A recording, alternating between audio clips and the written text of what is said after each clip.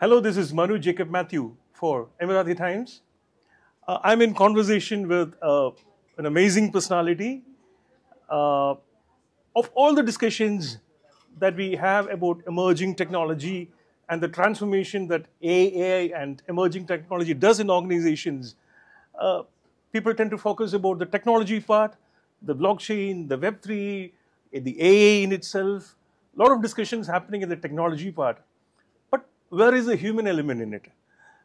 It surprises me that nobody touches upon the human element and the human behavior as AI gets embedded into our organizations and the organization framework. So here is somebody who's going to talk more about the human behavior approach to AI and what happens to human behavior and how it needs to be moderated or how it needs to be controlled or how it needs to be regulated as AI takes on our lives, private lives as well as our organization lives in organizations. So, Mr. Sanat, welcome to the show.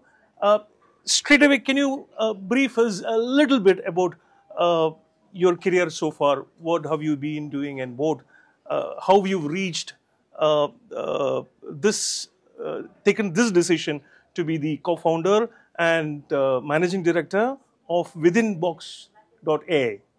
Sure. Thank you, Manu. Thank you for the opportunity to be here. Um, so after 33 years in the corporate world, I was very keen to do something different. My last role was as the CEO of Infosys Finacle, which is one of the global digital banking software platforms. Prior to that, I was a senior partner and global vice president at IBM Consulting. In my 33 years in financial services and technology, I've had the opportunity to engage with banks in all 6 continents on a variety of software platforms, whether it's core banking, digital banking, cash management, so on and so forth. What's interesting is that in recent times, as technology has got more powerful, as it has raised the curiosity of people about what the technology might do to them, and as regulators and policymakers have become very conscious that powerful technologies like AI need some kind of guardrails and frameworks. Clearly, there was an opportunity to look at the embedding of new technologies from a different angle. So last year, I left my corporate role, and along with my co-founder Madhu, we are both based in the UK. We set up a company called WithinTheBox.ai, and the byline of the company is "Look within and think beyond." And the reason we stumbled across this is that, as you know from the usage of the common English language, a lot of people tell you to think out of the box. Absolutely. We felt that as these powerful technologies come in and as they start impacting human behavior, you need to look within, because my reaction to technology will be different from your reaction, which will be different from someone else's reaction. So you need to look within and then you look outside. So that was the genesis of the name of the firm. We are a UK registered company. We set up last year. And very recently, just a few months ago, we've set up a subsidiary here in the UAE where we are speaking right now. It's called Within the Box AI Applied Research Services. We are part of the DIFC, which is a very well-known brand by itself in the UAE. And we are hoping to do a lot of work here. So I'm sure we'll discuss some of the kind of work that we're doing. But our focus, as you rightly said in your introduction, is around the human dimension of the change that's happening. It's not on a particular technology per se. How would you think human minds, human behaviors would respond to the AI and the influx of AI? Nobody talks about that. Everybody talks about what is amazing about the technology part. Nobody talks about the human element. What, according to you, do you think happens to human behavior as AI takes on our lives and our official lives? That's a great question. And I think if you look around what's happening around us, because of the narrative that's coming out of the big companies in the US, depending on which camp you are in, either there is a camp which says AI is the answer to all problems, or there's another camp that says that with AGI likely to happen in the next few years, for the first time you'll have a computer that's smarter than the human beings. Now, if you sort of try and cut through the noise that these two narratives have sort of generated, the truth is that today all of us are already in an ecosystem where directly or indirectly we are using AI. So when you and I watch Netflix, for example, right, AI is already there in the background. Or when we are on a Facebook, any or LinkedIn, for example, right, there's AI algorithms in the background that's determining what kind of feeds to be sent to us, what kind of ads to be sent to us, or what kind of programs to be recommended, and so on. So we're already part of an ecosystem where AI is being used, whether we like it or not.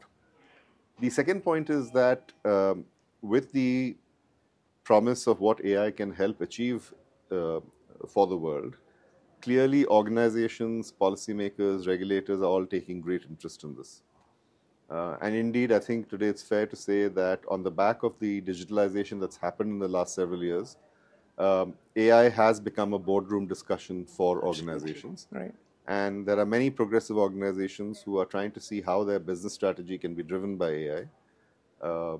So it's a topic that's here very much around us. I think what's happening is that, to come back to your question, like any change, different people will react differently. There are people who are curious about it. There are people who are anxious about it. They wonder whether they'll have a job or not. There are people who are excited about it. And there are people who believe that if you do the right thing at the right time, you can still get the best out of it. Absolutely. While being cognizant about the potential downsides of the technology. So I think it's not surprising that there are different reactions. Uh, the good part, as the way we see it, is that today there is an acceptance that as these powerful technologies get embedded, uh, whether it's the management of an organization, whether it's the policymakers or regulators, everyone needs to be cognizant about the human dimension. And I think for the first time, as these technologies have come in, people are beginning to pay particular attention to the human dimension rather than being excited only by the technology. Okay. How exactly uh, are you going to get involved in the organizations? What is it that you put forward to them? What is it? What are the changes that you're suggesting to the organizations? Fully understand how human behavior is going to be changed and the narrative and all that. But what is the solution that within the box uh, is putting on the table for organizations, especially the leaders, to consider? So I'll divide that. Divide my answer into two parts, Manu. One is what we are doing immediately, and second is what we're going to do from later this year. So we are still a fairly young organization, less than a year old, and our UAE venture, the one that we set up here with DIFC in Dubai, is just about 6 months old. So we are still very young. At the moment, what we are doing is two things. In an organization, we believe that understanding the implications of these technologies and its various dimensions needs to start at the very top. Right? Now, whether you call it AI literacy, whether you call it education, there are different words that are being used. But there is enough discussion that's happening in the boardrooms of organizations to understand the technology and to understand the ramifications of the technology. So we've come out with a series of experiential AI literacy programs, um, which we start at the executive level and we take it down. And our focus there really is to make it as real as possible to the role of the individual who's participating in that program. Um, so something that we are launching in Dubai in the middle of June is our first program is actually a two-day program called Digital Transformation in the Age of AI. After the summer, from September, we're going to be rolling out uh, several others, I think about 5 or 6 other programs. Some of them around the whole focus around investments. There's one around designing for adoption. There's another program around operational resilience in the age of AI.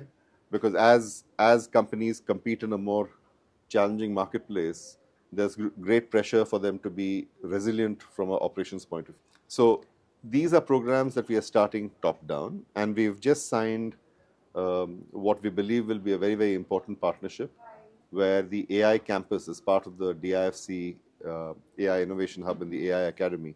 The AI campus has just selected WithinTheBox as one of their knowledge partners. So all these programs in the UAE are being rolled out as part of the DIFC AI campus. So with them, we're going to be introducing to all the banks in the UAE and the many fintechs. That's the top-down part around the literacy, around the experiential learning.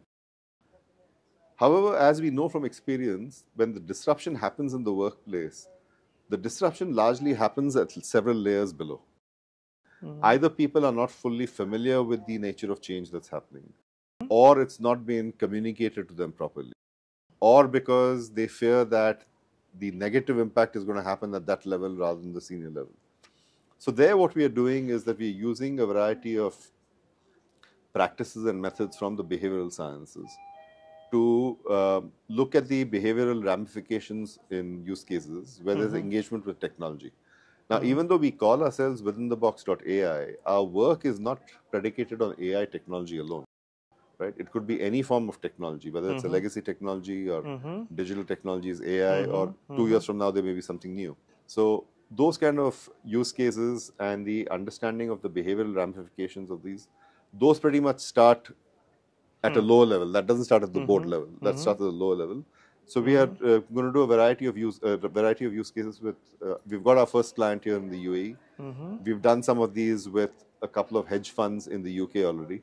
So just to summarize, our two existing approaches is top down around AI literacy and experiential learning, and bottom up around the behavioral use cases. This is what we're doing already at the moment. We've launched it, and we've already got several clients.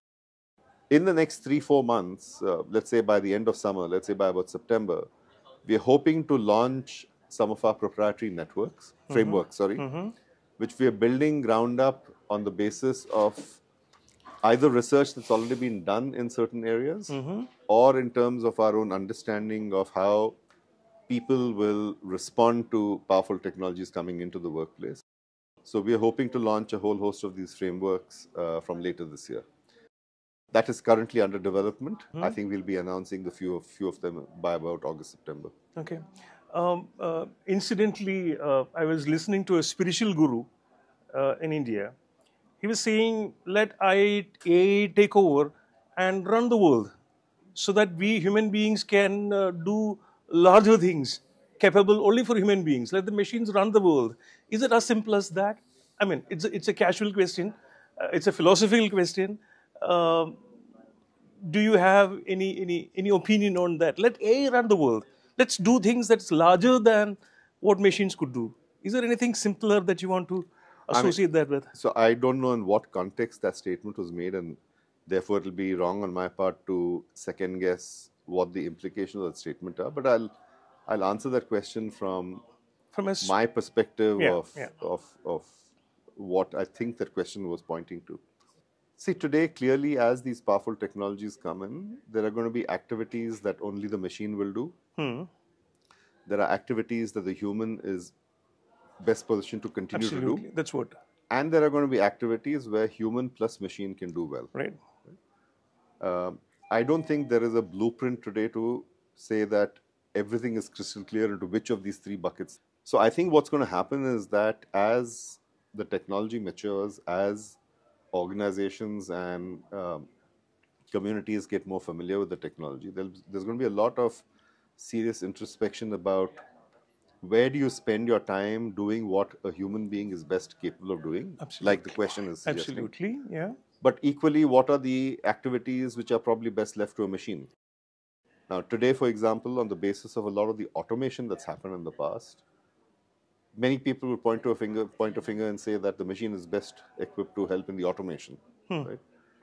AI, for example, can do number crunching and data analysis very quickly, much faster than the human brain. Absolutely. So clearly, there are some activities that are probably best done by a machine, but equally, there are going to be many activities and tasks which a human being can continue to do. Absolutely. And in fact, I would say that in some ways, the purpose of our firm, of Within the Box, is to say that no matter how powerful these technologies, no matter what kind of use cases they're deployed in, at the end of the day, there's an opportunity to amplify the role of the human being. Right? There is a narration that comes saying that human beings are going to be overshadowed, machines are going to take over. Yeah. Sure, some activities that may indeed happen, where there's going to be a lot of automation and the human role may change. But when you look at it in totality, our firm belief is that there's immense possibility for the human role to be amplified. And indeed, when you look at what the regulators and policymakers are saying in these early stages, they're talking about human oversight and human augmentation. They're not talking about human replacement. Right? Right. So human oversight and human augmentation points to the fact that there's a role for the human being, just as there's a role for the machine. So I think organizations and communities and people are going to go through this process of finding out where is it that it's best left to the machine, where is it that it's best left to the human being, and what are those instances where human plus machine make a difference. Okay. So you're right, there is a philosophical angle to this. I think there'll also be a very practical angle to take a objective assessment of what's best left to the machine versus what's best done by the human being. I think there's a period of discovery, and maybe that's why there's some degree of anxiety and nervousness around people. But I'm absolutely positive that the role of the human will get amplified. The role of human will remain very relevant, irrespective of which powerful technology gets embedded. Right. It's quite reassuring to hear somebody from a technology background who's been with technology for a long time throughout his career. It's reassuring to hear somebody talking about the human behavior to emerging technology transformation. Just one word: are you alone in this game, or are there many people joining voices and doing something about it?